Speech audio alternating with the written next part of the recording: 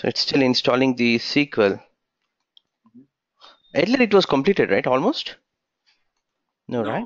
No, it got crashed actually, my machine, so couldn't see what's going on, but now it's still, yeah, installing. Okay, my laptop got crashed because of heat. It's been there from a long while. Okay, so we're almost close, but inch to complete the session.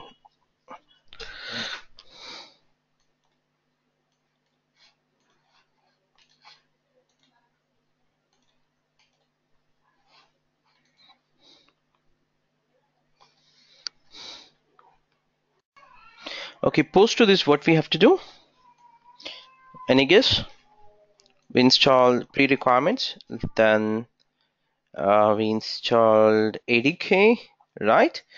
And the next step would be the SQL, which we uninstalled. Then we'll run the uh, SCCM. Yeah. So let's see. For that, I think I need to copy the media locally. So let me take the path. Where did I download it? That I think it should be in my 1702. Yeah, this one. No, which way? Okay, my IDM should tell that where it is.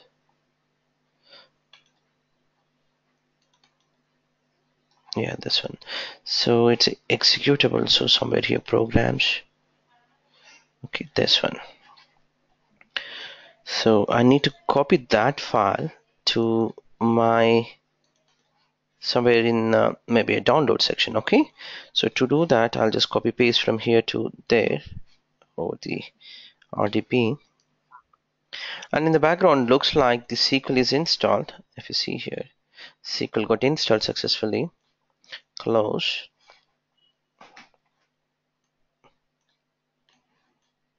Okay, so in meantime, it is getting copied my media.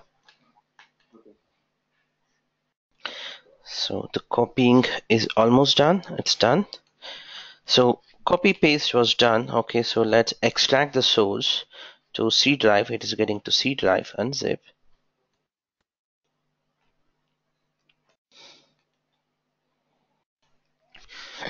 So the extraction is almost completed. So if I go to my C drive, okay, this extraction should be doing to here. So it's done.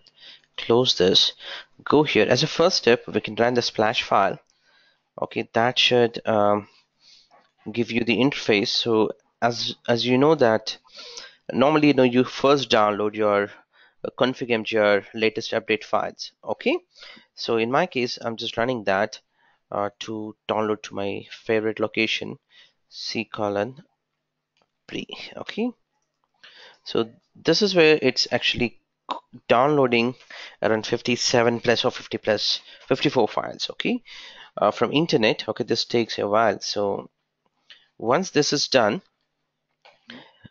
I would actually go for the setup, or I can run the directly assessment of the server readiness. So here I can check what is required, what is not required. Okay, or I can run just the pre-check command from this location, so that it actually runs um, the installation pre-requirements. But the same things you're gonna, if you want to run it directly from the, instead of these commands and all those things, you can run it from directly while doing the installation. Also, it actually gives you what is missing, what is not missing.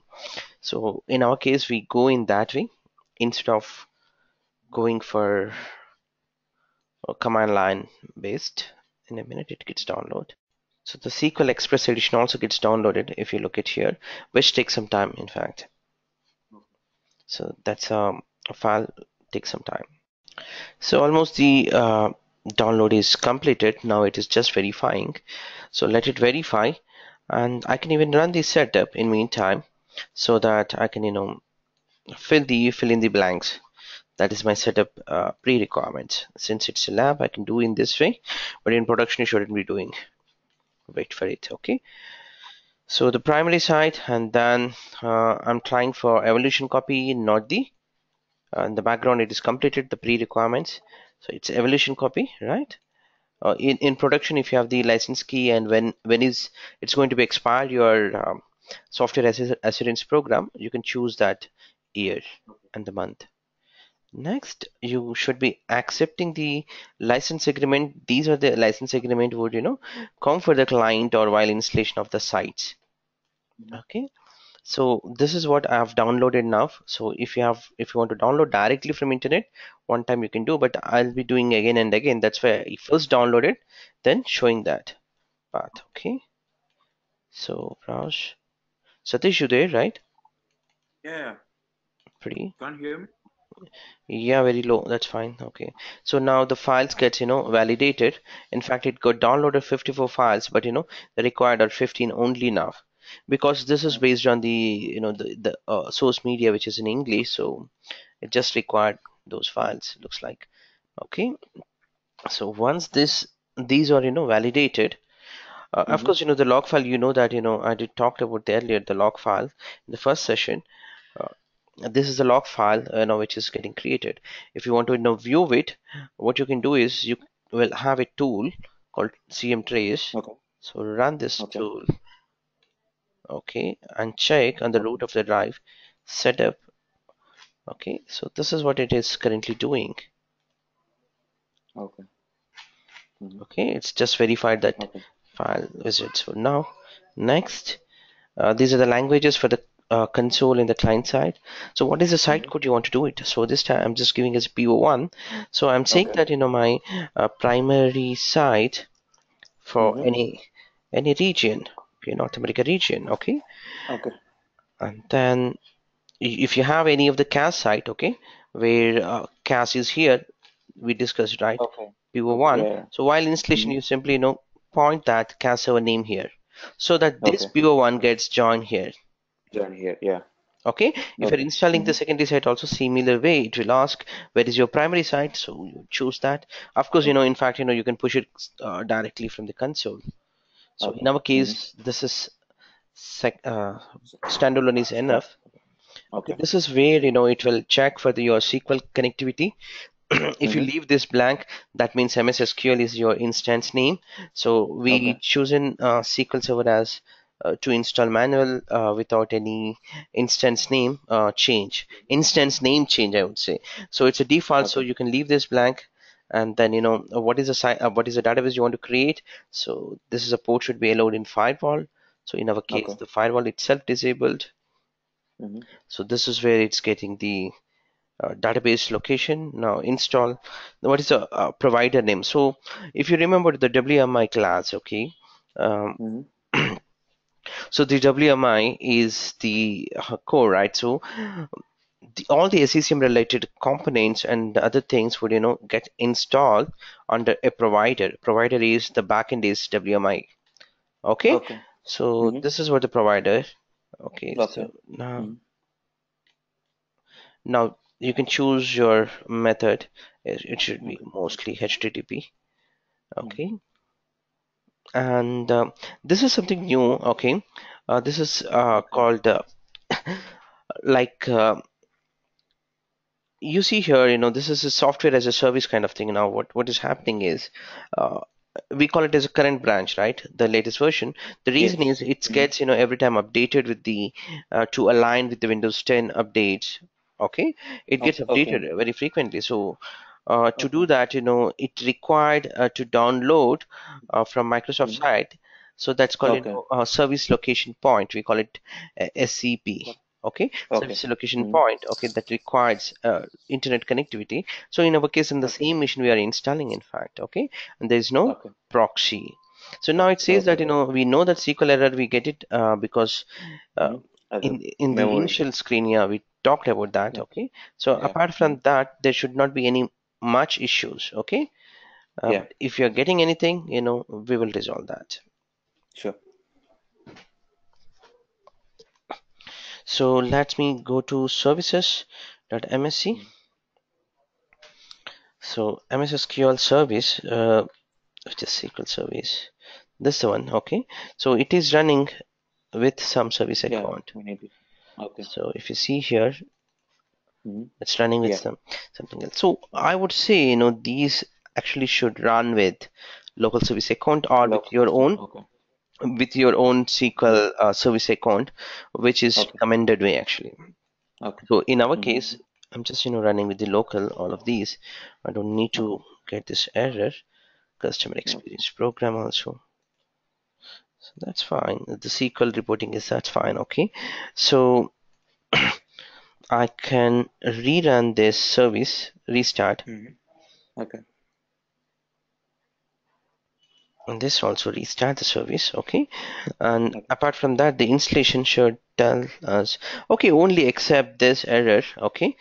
Mm-hmm. Everything is fine. So here we Yeah. have not added this machine to allow in my domain controller to publish the schema, right? So we talked about that earlier in the one of the installations. So same server, I'll go here. Hello. Yeah. Yeah, Hello. yeah. Somebody, some other voice came No, altogether. no. So security. Okay, you should be creating this system management container from Yeah. ADSI edit, right? Mm-hmm. Yeah. ADSI edit.msc. If you go to your domain controller, okay, Yeah. you should be choosing Mm. system System, and we're container. creating a new container. Okay. Yeah.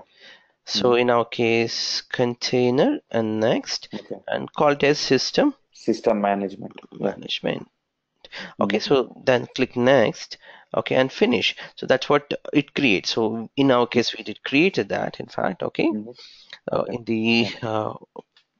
past class, and then Okay. we add Mm-hmm. here. Okay. We can add here the first step, the local machine, which is Yep. my object should be the computer. In fact, so I'm just looking for Mm-hmm. computer. So Computer. fine.